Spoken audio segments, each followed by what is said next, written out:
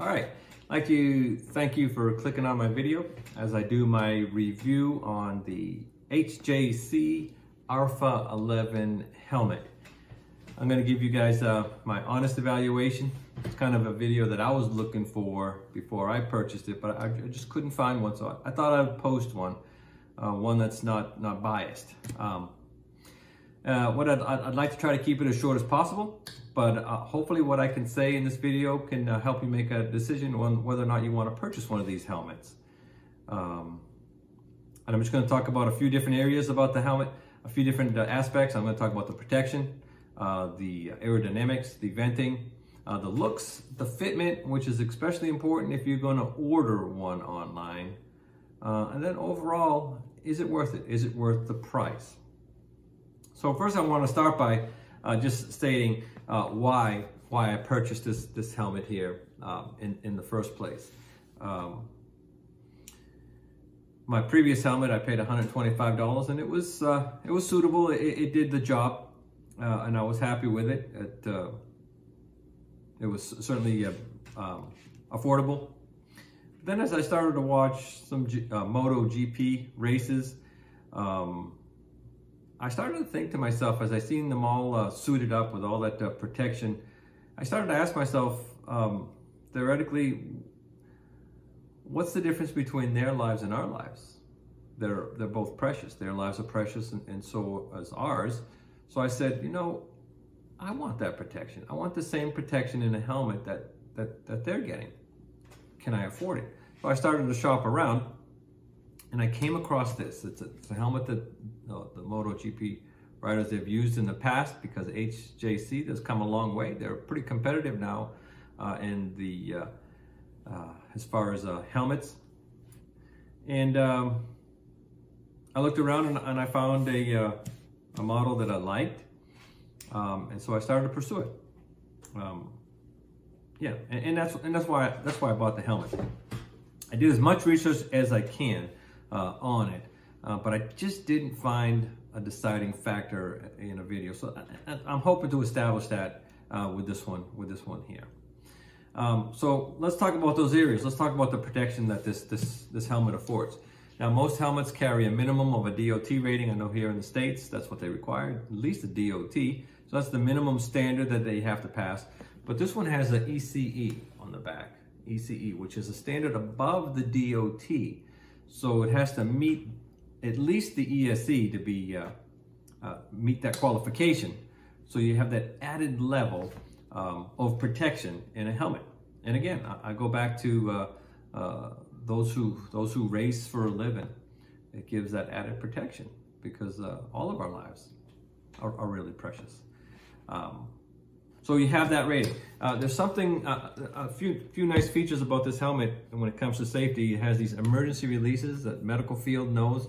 This is, of course, the worst case scenario. We never want to find ourselves here. We do the best that we can to avoid being in an accident. As we're going down the road, we're not only concerned about how we're driving, but we're concerned about how everybody around us is driving, especially the guy in the back, the guy coming at us.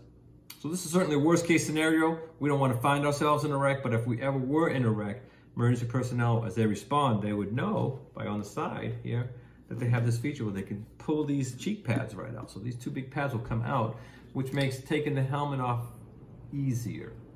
So they won't do any further damage, or they won't do any damage to our neck or our heads because of that feature, which is really nice.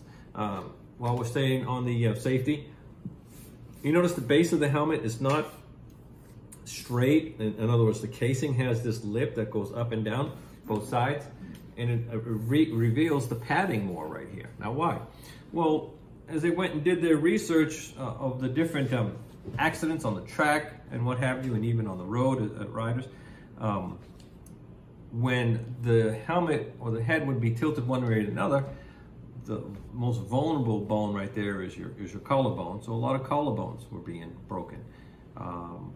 MotoGP riders, they've broken their collarbones multiple times. So what they did was to try to soften the blow to the collarbone. They created this angle padding, so the padding hits first.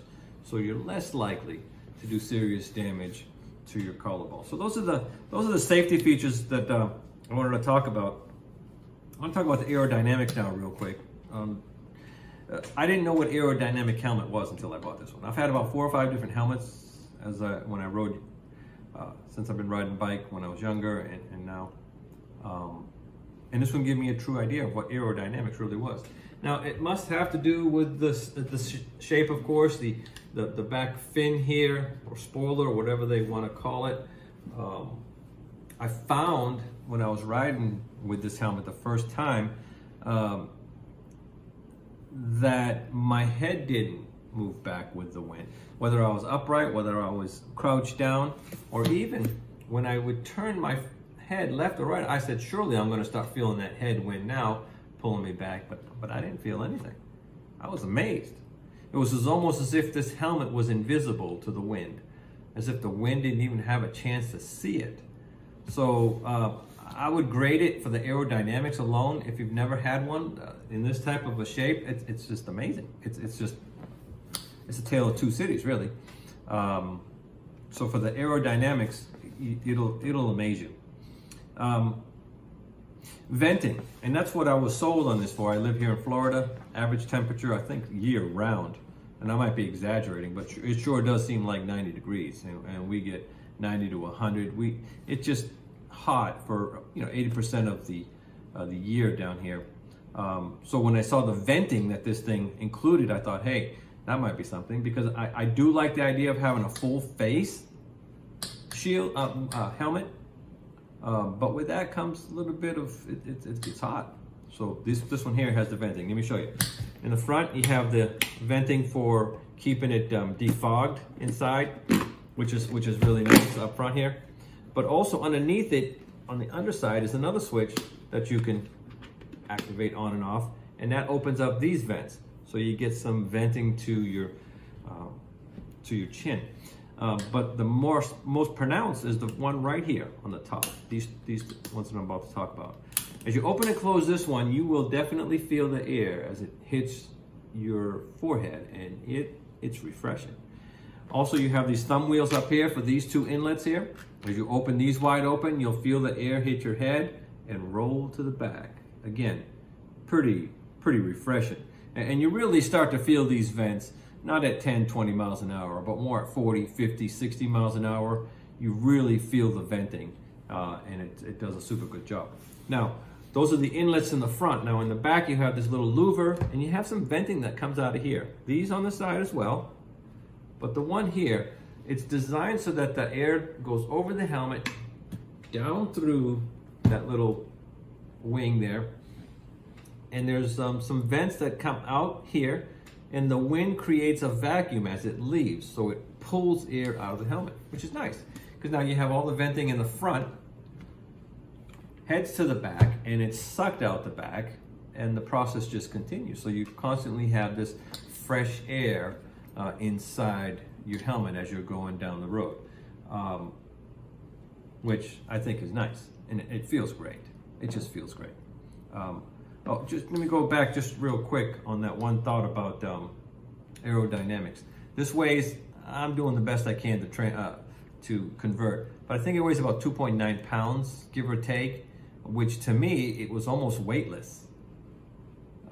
With all that extra protection and the safety features, it's super light. As I was going down the road, I didn't even feel like I had a helmet on, and that because of the weight and the aerodynamics. I just wanted to include that point too, so that you know.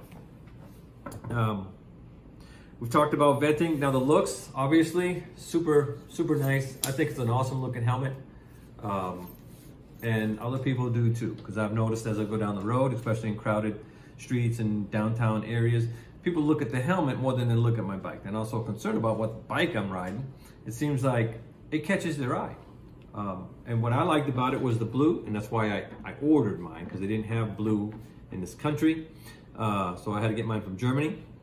But it also has the black, and it's got some high-vis stripes, and it's just, with the tinted shield, I just think it's a dynamite looking helmet. It's sporty, but at the same time, it's very practical. Very practical for everyday riding.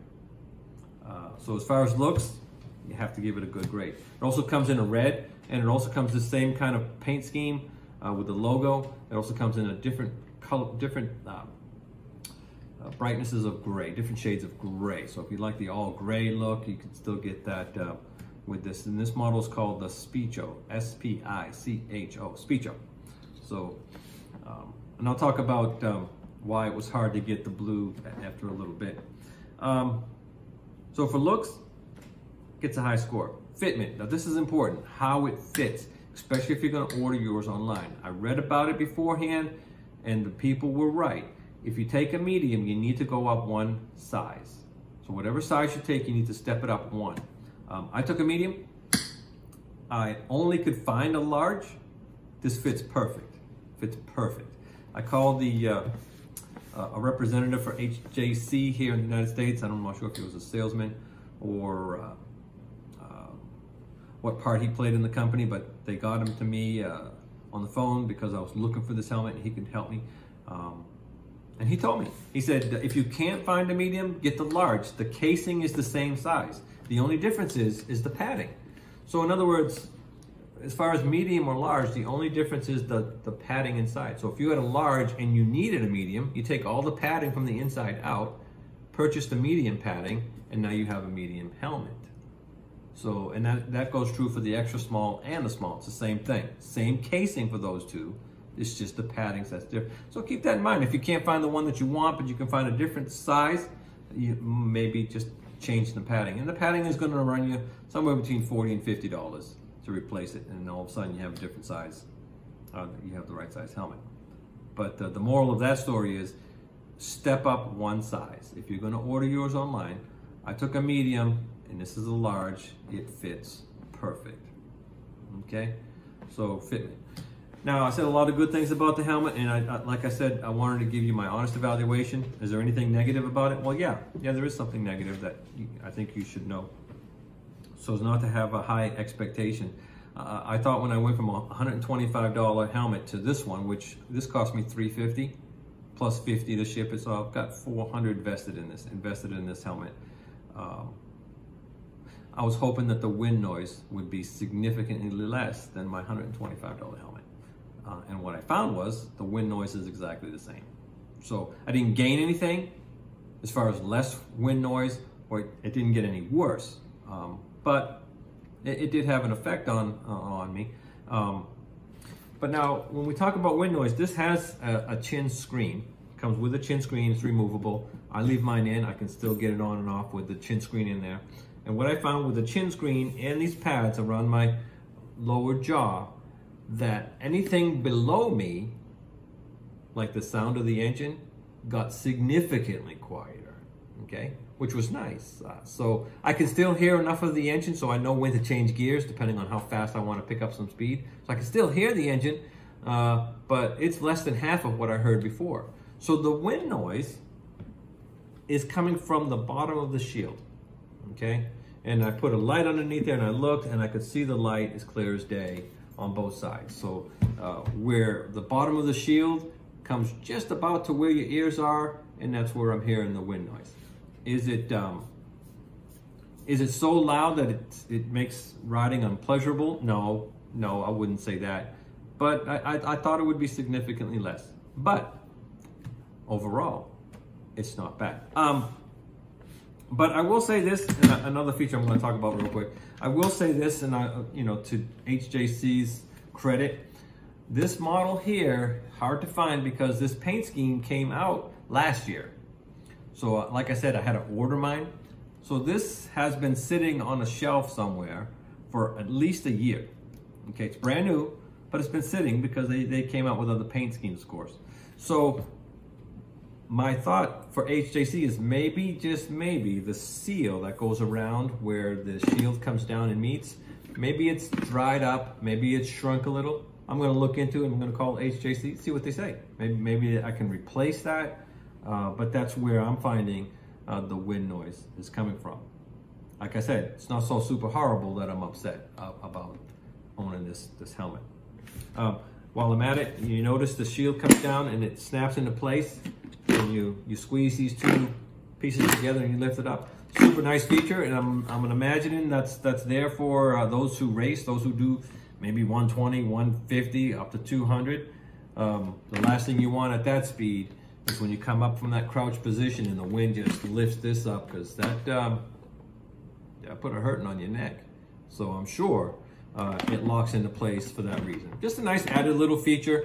And with your gloves on, it's really easy to operate when you come to a stop sign. You're going to be there for a little bit at a major signal. Really easy to open and close. Okay, so that's just another nice little feature. So I guess the bottom line overall, would I say it's worth the price? Like I said, for me, I've got $400 vested in this thing because of the shipping from Germany. I'm extremely happy with it. I'm extremely happy with my purchase. When I put it on my head and I go down the road, I feel like I really have something. I have a measure of protection. I got something that looks nice. It's practical. And I feel good. I feel good going down the road with it. I don't feel the wind. It's not pushing me. So for that reason, I really recommend it. And when we talk about value, there's something else I failed to mention. This comes with 2 shields.